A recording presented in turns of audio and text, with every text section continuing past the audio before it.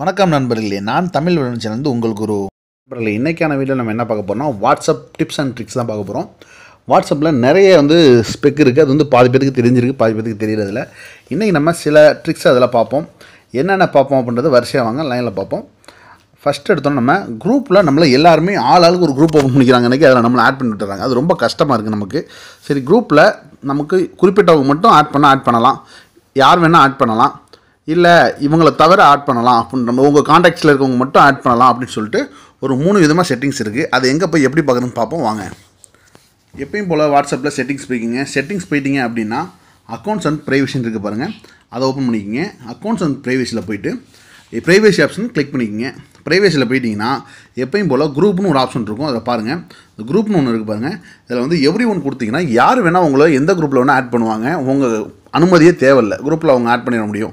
அது மாதிரி வேணாம், அது மட்டும் பண்ணிடாதீங்க. வரவங்க குரூப்பில் ஏதாவது ஒரு குரூப்பில் இருப்பீங்க, அந்த குரூப்லேருந்து உங்கள் நம்பர் வாங்கி இன்னொரு குரூப்பில் ஜாயின் பண்ணி விட்டுவாங்க. நான் அது மாதிரி நிறைய குரூப்பில் இருக்கேன். இப்போ பார்த்தீங்கன்னா எனக்கு ஒரு 4000 மெசேஜ் இருக்குது. அதனாலேயே நான் மெசேஜஸ் எதுவுமே பார்க்குறதில்ல, வாட்ஸ்அப் மெசேஜஸ்.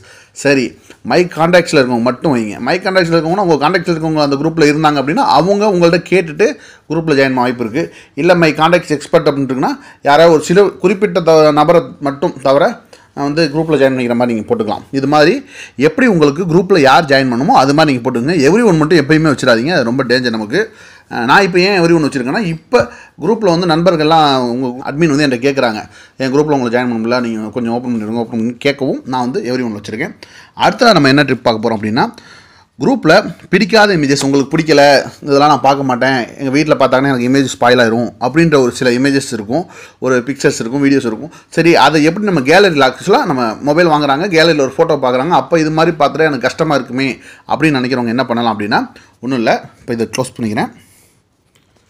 குரூப் ஓப்பன் பண்ணிங்க. அந்த குரூப் எந்த குரூப்ன்றதை ஓப்பன் பண்ணிங்க. நான் அந்த குரூப் ஓப்பன் பண்ணுறேன். நான் அந்த குரூப் இப்போ ஓப்பன் பண்ணிக்கிறேன். இந்த குரூப் நம்ம என்ன பண்ணோம் அப்படின்னா, ஏதாவது இந்த குரூப்பில் தேவையில்லாத எப்படி messages, images images and videos எப்படி நம்ம நம்மளோட கேலரியில் பார்க்காம இந்த குரூப்புக்குள்ளேயே வச்சுக்கணும். நீங்கள் இந்த குரூப்பில் பார்த்தீங்கன்னா இருக்கும், அதாவது இந்த வாட்ஸ்அப் குரூப்பில் பார்த்தா இருக்கும், ஆனால் உங்களோட கேலரியில் இருக்குது. அதுக்கு என்ன பண்ணணும்னா, உங்களோட குரூப் ஐக்கான் கிளிக் பண்ணுங்கள். குரூப் ஐக்கான் கிளிக் பண்ணிட்டீங்க அப்படின்னா அதில் மீடியா விசிபிலிட்டி, குரூப் டீட்டெயில்ஸ் வந்துருச்சு. மீடியா விசிபிலிட்டி ஓப்பன் பண்ணிங்கன்னா எஸ்ன்னு இருக்குது பாருங்கள். எஸ்ன்னு கொடுத்துட்டீங்க அப்படின்னா ஆட்டோமேட்டிக்காக அது டவுன்லோட் ஆயிரும். பட் ஆட்டோமேட்டிக்காக டவுன்லோட் ஆயிடுச்சுன்னா டிஃபால்ட்டில் எஸ் இருக்குது. நீங்கள் எஸ்ன்றது இதை கொடுத்துட்டீங்க அப்படின்னா ஆட்டோமேட்டிக்காக டவுன்லோட் ஆகி உங்களோட கேலரிக்கு வந்துடும்.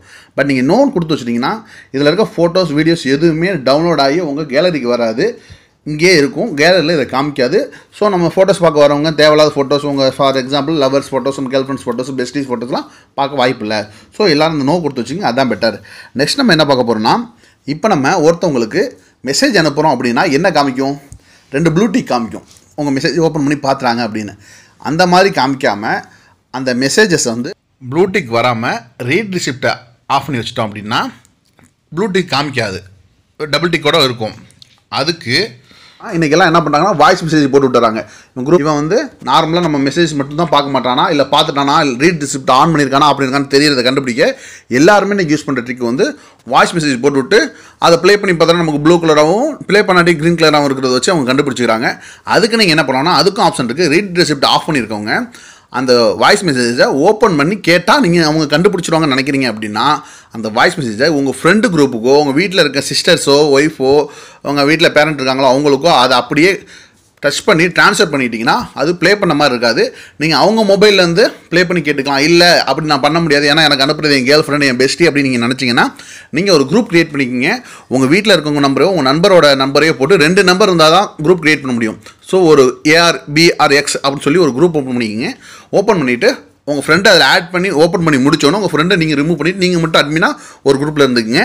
நான் அது மாதிரி ஒரு குரூப் சும்மாவே வச்சுருக்கேன். ஆனால் நான் ஸ்டேட்டஸ் எல்லாம் போடுறப்போ எல்லா ஸ்டேட்டஸையும் போட்டுட்டா போயிடும் அப்படின்றதுக்காக சேவ் பண்ணுறதுக்காக அந்த குரூப் வச்சுருக்கேன். அந்த குரூப்பில் நீங்கள் இந்த ஆடியோவை மாற்றி அனுப்பிட்டீங்கன்னா அந்த குரூப்பில் போய் நீங்கள் கேட்டுக்கலாம். இங்கே அந்த வாய்ஸ் மெசேஜ் ஓப்பன் பண்ணாத மாதிரி தான் இருக்கும், ஆனால் நீங்கள் அந்த குரூப்பில் போய் என்ன அனுப்பியிருக்காங்க, ஏது அனுப்பியிருக்காங்கன்றதை கேட்டுக்கலாம். அடுத்ததாக நீங்கள் ஒரு மெசேஜ் அனுப்புனீங்க அப்படின்னா அந்த மெசேஜ் அவங்களுக்கு ஒரு பாஸ்கோடு மாதிரி ஒன்று போகும். அது மாதிரி அனுப்புறதுக்கு ஒரு வெப்சைட் இருக்குது. அந்த லிங்க் வேணும்னா சொல்லுங்கள், அடுத்த வீடியோவில் கண்டிப்பாக தரேன். அதே மாதிரி ஒரு மெசேஜ் நீங்கள் அனுப்பணுன்னா பர்டிகுலர் பர்சன் பார்க்கணும் அப்படின்னு பார்த்தோன்னே அது டெலீட் ஆகிடணும் அப்படின்னீங்கனாலும் அதுக்கும் வெப்சைட் இருக்குது. நெக்ஸ்ட்டு உங்களுக்கு அந்த வீடியோஸ் வேணும்னா கேளுங்க, கண்டிப்பாக நான் சொல்கிறேன். நோட்டிஃபிகேஷன் எப்படி ஆஃப் பண்ணுறதுன்னு தெரியலன்றாங்க சில பேர். என்கிட்ட கேட்டவங்க அப்படி தான் கேட்டாங்க. எந்த மாதிரி நோட்டிஃபிகேஷன்னா, மேலே ஒரு மெசேஜ் வரும்போதே நோட்டிஃபிகேஷனோடு சேர்ந்து அந்த மெசேஜோட ஒரு பாக்ஸ் மாதிரி இந்த மெசேஜ் அனுப்பியிருக்காங்கன்றது ஓப்பனாகவே தெரியும். அது வராமல் இருக்க என்ன பண்ணணுன்றது தான் கேட்டாங்க.